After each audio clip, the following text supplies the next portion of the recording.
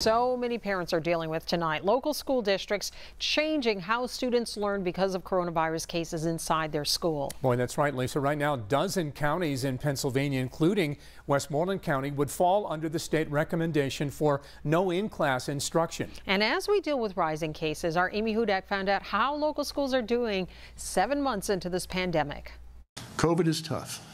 No question about it. COVID-19 cases are creeping up in our communities and in our children's schools. Over the last 2 weeks, we have reported nearly 2,000 new cases of COVID-19 among school-age children, which are ages 5 through 18. Through a window at Edgeworth Elementary in Sewickley, a janitor can be seen scrubbing down a classroom.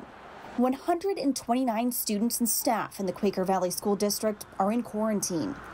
14 current COVID-19 cases in the middle and high school forced the district to close both schools for the next 2 weeks. Late in the evening Monday, the Baldwin-Whitehall superintendent sent this letter home. Each of the district's 3 elementary schools were now closed for the rest of the week after a substitute teacher who had been in each elementary school tested positive for COVID-19. Also in Allegheny County, McKeesport School District reported 6 new cases in the past 24 hours among students, teachers, and staff. The district saying, "We believe that the cases are fully contained in each instance, and custodians are using spray striker machines to disinfect all surfaces." The state health secretary saying this is all part of the fall resurgence. In some communities, schools are contributing to a rise in cases. The percent of cases we are seeing among 13 to 18-year-olds is higher than it has been since the beginning of the pandemic over September and October. In Westmoreland County, Hempfield, Latrobe, and Norwin schools, to name a few, are grappling with a spike in cases too. Latrobe has 28 current COVID-19 cases. Students are in class 5 days a week, despite the community spread entering this significant phase in the county. The health department's recommendation in that situation? Move to 100% virtual.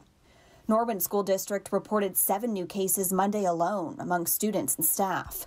The district is considering transitioning from hybrid to 5 days a week in class next month.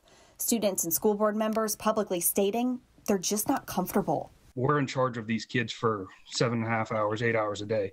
And I think safety is the biggest concern that we have as educators. The state saying it's been extremely tough to pinpoint where cases are coming from.